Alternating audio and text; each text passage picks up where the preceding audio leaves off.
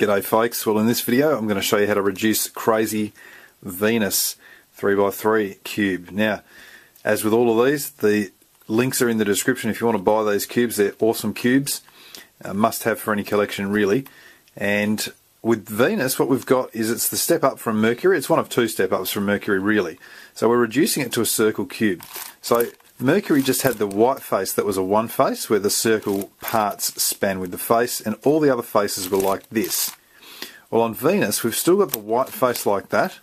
We've also got the yellow face like that. So we've got these two opposite faces where the circle parts spin and all the faces in the middle have circle parts like that. So that's the setup for Venus. Now, Venus in some ways is easier and in some ways is harder. So let's get going on it. The first thing we're going to do once again is get some yellow circle pieces in. And we don't have to take them down to the bottom because of the yellow face. We can just spin it up like that. So that's yellow circle pieces done. Having done that, we're going to again use the white face here to solve these middle pieces. And it's so simple it's not funny. So for example, we just find one on the bottom. We've got a green here, so we'll turn a green slot down, turn that piece on and put it up. And you can see it's matched there. That's it. Got a couple of reds here, we've got a blue, so let's place a red. Like that, always just a 3-move sequence. We've got another red here, I just lied, 3-move sequence. This one's going to be 4 probably. Place it out the way, down, and then back. There you go, maximum of 4 moves. Blue, we've got a blue here, so we'll put that one in. What have we got next? We've got an orange here that can go into that slot. We've got the green that can go in there. Now at the moment we've got whites on the bottom, we've still got a blue and an orange in here. Well, that's no drama, we just take that orange out, turn it around, and then it's ready to put in this one. And that of course will bring the blue out of position, and then we can turn back, last one, put the blue in, and we're done with the middle ones. And you'll notice that all of the top and bottom ones happen to be done here as well. Well, that's because these top and bottom circle pieces cannot leave their orbits. So no matter what I do, I can turn that, they're not going to move. So the maximum you'll have to do to solve the top and bottom is 2 turns of each. You may of course find, like I just did, that they're already solved. But that's the circle edges, and they're never any harder than that. Now, the next part of the solve is to place the outer edges here. Now, on Mercury, we really only had one face that we had to worry about. That was a one face. So we want to place these now without turning the one faces. The method that I've settled on is this, is I'm going to solve these 4 middle layer outer edges first. So I'm just going to find one that's on a top face, green, red, turn it around to its position so that it's above where it needs to go, and put it down with a down, down, up, up routine. And you'll see that it's in, and of course I can always just turn that back so that the circle pieces match up. Let's find another one. Here's a blue-orange around here. It's already above its position. Down, down, up, up, and we're done. Now there's no more on the yellow face. I'll turn it upside down and see if there's some on this face. There's an orange-green. So I'll just turn that around so that the orange can come down to here. And that'll leave us one more to go, which is the blue-red here. Once again, position it, put it in, and just return the setups, and we'll look around and see that all of this middle layer is now done. Okay, the next step is to look and see if any of our yellow and white outer edges need flipping. And we can tell because they're all on the yellow and white faces, they're not in the middle layer. It's very, very simple to see. If the yellow or white piece is on the top, that does not need flipping. Here, the yellow piece is on the side. So all of these 3 need flipping, and if I turn it over, on this face I've got that one that does not, and all of these do. The way to flip them is quite simple. We simply need to hold them at these 2 positions, up front and front right, and carry out a sune, but with the added bonus that we're going to turn this middle slice on our first and last turns of the sune. So instead of just turning that, I'm going to turn that and then carry out as normal.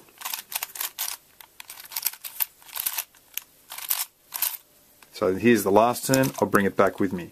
And what it's done is actually flipped the two that were here, it's flipped to there. So they're those two. So that leaves one on there. Let's go and flip a couple on the other face. So that one's already done. Let's flip these two, same thing.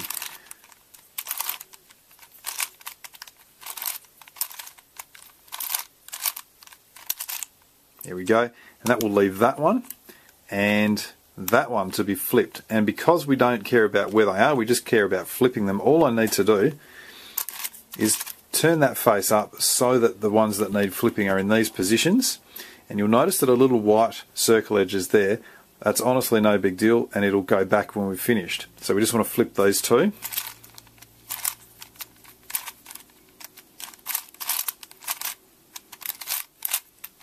Bring it back down. You'll see that's flipped, that's flipped, that's flipped. Let's turn that back down. And you'll see that if we look on the yellow face and on the white face, we all have now correctly oriented edges. That's exactly what we're aiming for, and it's now fairly straightforward to place them. You'll also notice all of these middle edges are still exactly where they should be. So in order to place them, I'm going to do really a combination of just edge piece series and a sune when I need it. So I might start here and say that this yellow blue can go around to there. So I'm just going to do a left hand sune to place it there.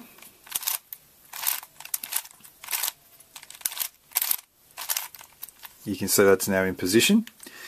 Let's go over to another face here. Now, in fact, probably what I'd do is get, because this is the yellow face and I've got three white edges up here, I'd like another yellow edge if I could. So I'm going to just turn this face as a setup and then move this to here, and put the white back there. Now, in order to carry out an edge piece series with those three edges, I need circle faces. So that's a circle face. This one is not. But it's very simple. I just need to move a slice like that to put a circle face on the white face. And now that will become a circle face. So I can carry out the edge piece series like that. That's done. And now put back my centers, and what I'll see is when I undo this setup move that firstly all of the middle edges are still where they are because none of them were touched. Secondly, all of the yellow and white outer edges are correctly oriented. And thirdly, it's placed a yellow edge where I need it to be. So what should I do now? Go and probably put that one in. So the yellow blue is already in. So let's carry out a sune that will move the yellow orange to there.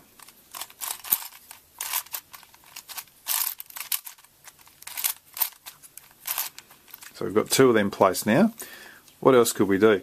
Let's get another edge piece series to move this to here, and this yellow one over to here. And because that's the yellow green, that will actually place correctly in that position when we're done. So once again, we just have to make sure that we're using circle faces. The green is a circle face, but the white is not. So we'll just turn that red up, and you can see that it doesn't affect the pieces we're interested in. All done. Put that middle slice back, and as I said, the yellow green has now placed. So we've got three of these things placed. Let's go have a look on the white face. I've already got the white green.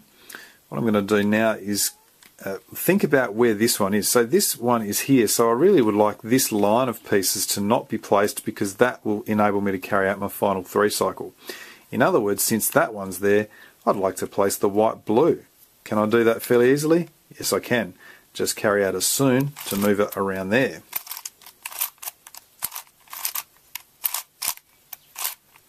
Here we go. And you'll notice now that we have 1, 2, 3 pieces remaining, our last edge 3 cycle, and so I just need to see which direction they move. The white red goes to here, the yellow red to here, and that white orange will come back to there.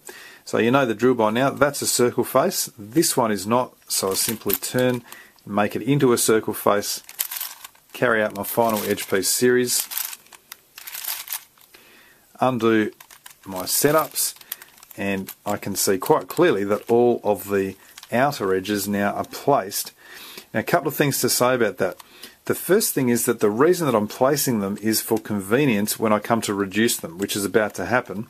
The second thing is it is possible to get a swap of outer edges, and we'll need a technique to deal with that. Let's have a look at that now. Well, here we are with that situation. We've got the yellow, red and the yellow, orange outer edge that need to swap. All of the other edges are placed. Now, your outer edges that need to swap could end up being anywhere. They could be next to each other, they could be on different faces. Doesn't matter. If you've got two to swap, you've got a problem.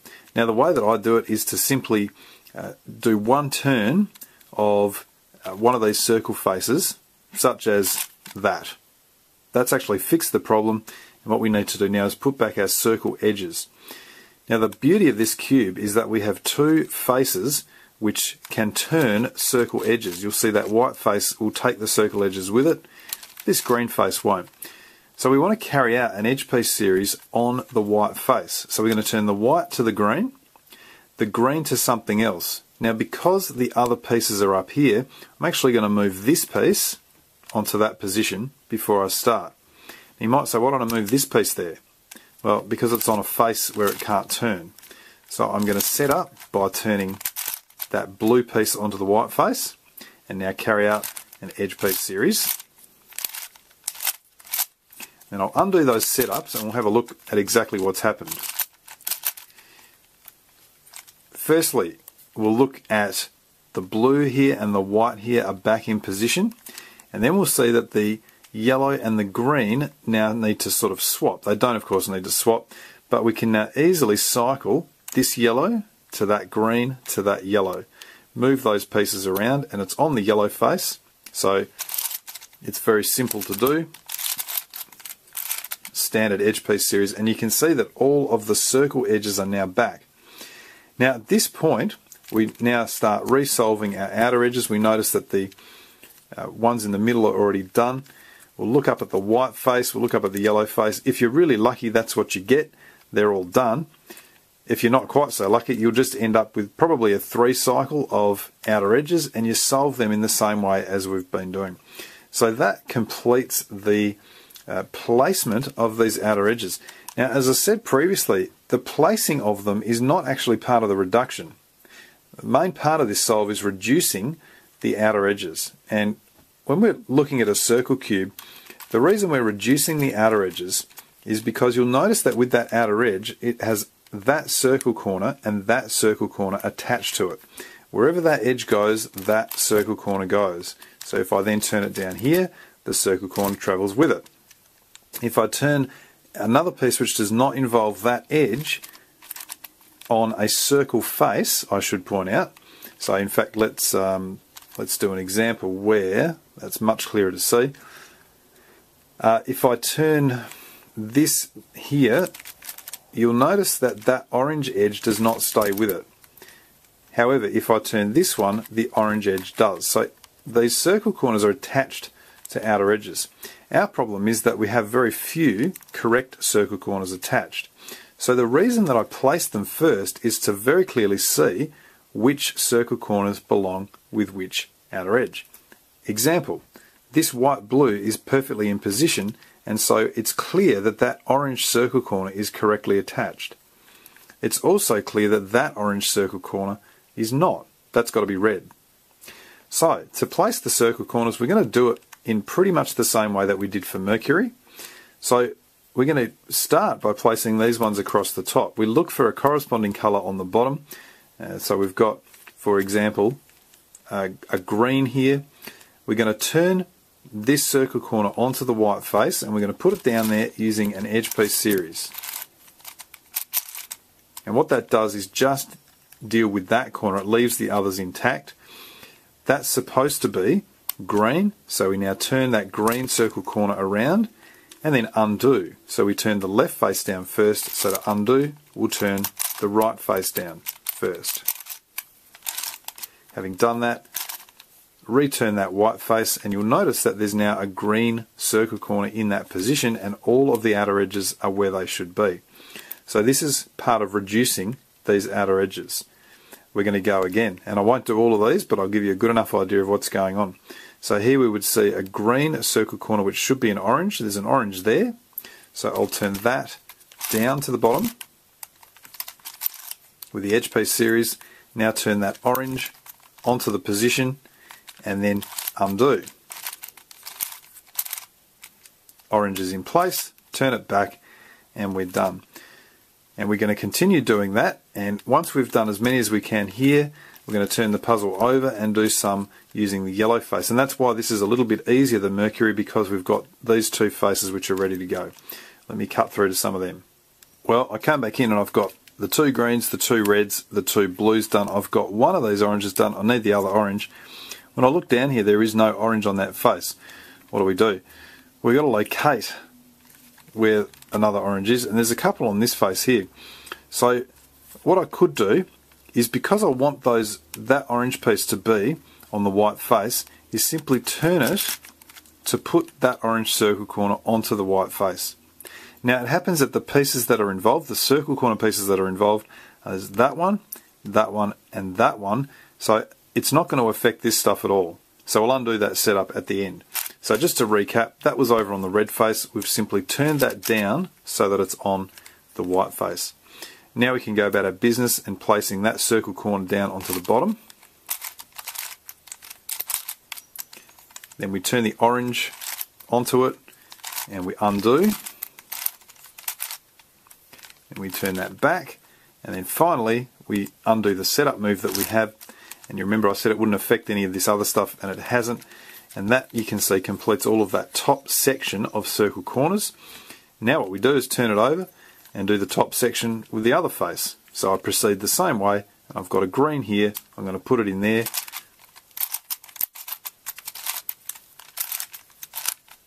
And we do it just like the white face. And cutting back in here, we've got the last of these red ones to do. And again, the red's not on the bottom, it's actually on the top this time. Now it doesn't really matter where it is on the top, the issue is we've got to get it down to the bottom. And so in this case I could turn it like that and put it down there. The problem that I have is it's directly underneath. Now it's not insurmountable, but it's not the easiest setup. So what I'm going to do is turn it the other way like that, which will still place that red circle corner on the bottom. And now I'm ready to go. Turn it on, undo,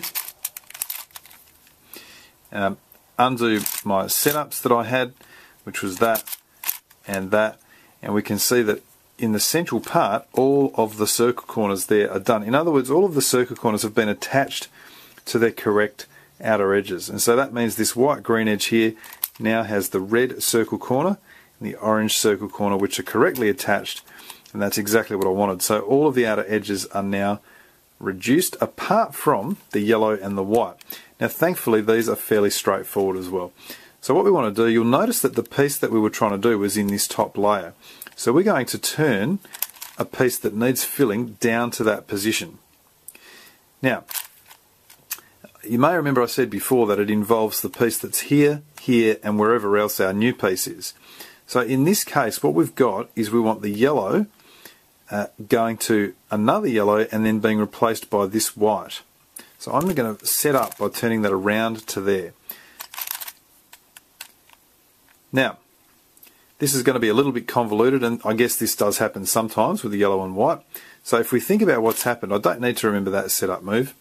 I do need to put the yellow piece down there, and then I'm going to move the yellow piece to the position that is here. Now I don't want to displace this orange. So my other setup move is a double turn of the bottom face. And so now the three pieces that are involved are this yellow, and that white.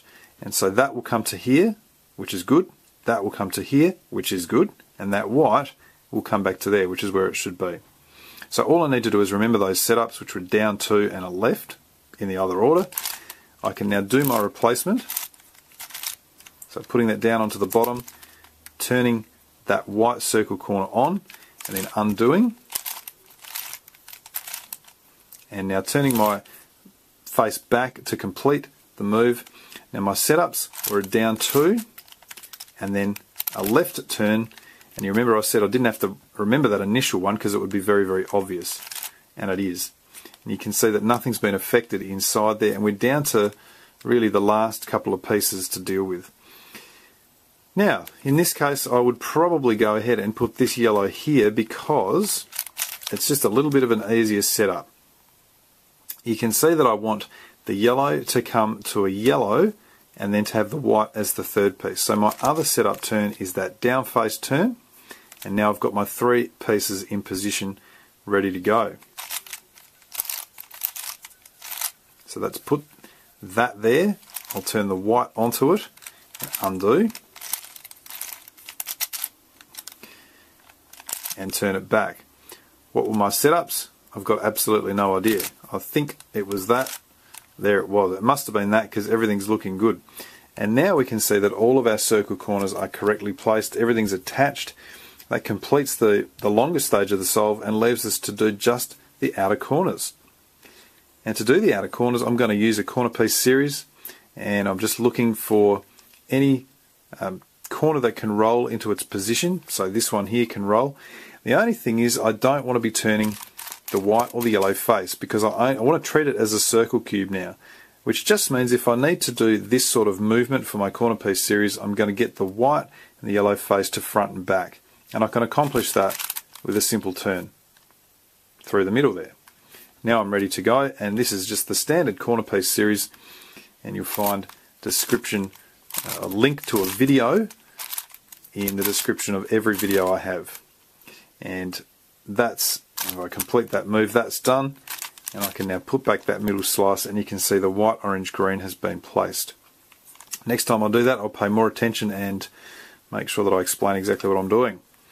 So here we've got almost identical situation, the white, red, green that needs to roll down to here. So my piece movement is going to be like that. This time my white face is already on the front, so there's no setups. So this is a piece movement like that. So my first turn of the upper face is anti-clockwise, left prime, up, right. And it's just symmetrical, so now it's anti-clockwise, left, clockwise, right prime. And you can see the only thing that's changed is that corner has been placed. Of course these have been moved as well. What's the next one? We've got the white, blue, red here, which can roll to here, and let's have a think. I need to put another corner up the top there. I'll just put any old corner there to make that happen, and once again the white face needs to be not on the top, so I'll turn that one further.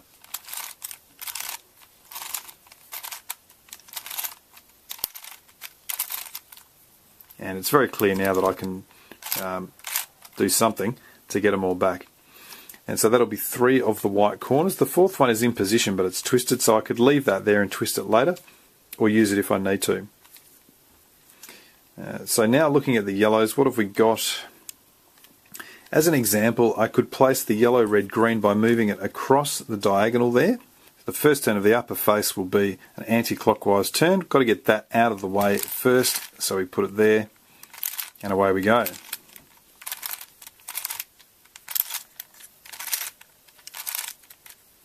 And we can bring that back together, and that yellow, red, green has been placed.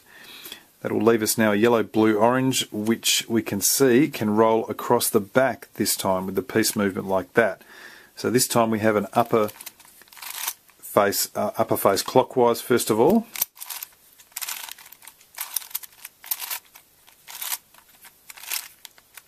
And that's been placed. That should leave us probably just with 3. What have we got? Yellow, blue, red to here, blue, white, orange to here, and yellow, green, orange to here. So this is probably the hardest setup to deal with, and to do so, what I normally do with this is actually just put them on the same face so that I can get them into their positions. So I've just got to think what's got to go where. The yellow, blue, red has got to end up here. So I'm going to turn that up as a setup first, and probably turn this one around 2 turns. Now the pieces are set up, but I've got a yellow here, and so I do another setup like that. This may seem like you've lost control of the cube, but just trust me, it gets very, very simple after a while. I'll now carry out that corner piece series.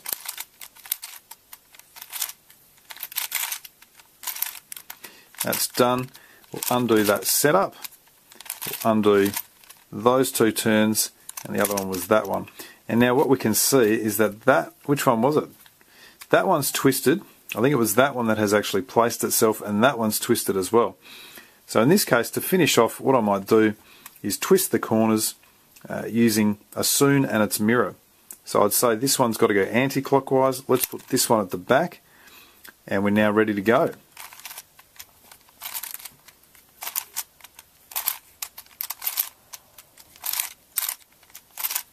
There's the sune.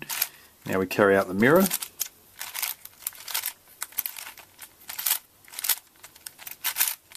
That's all done.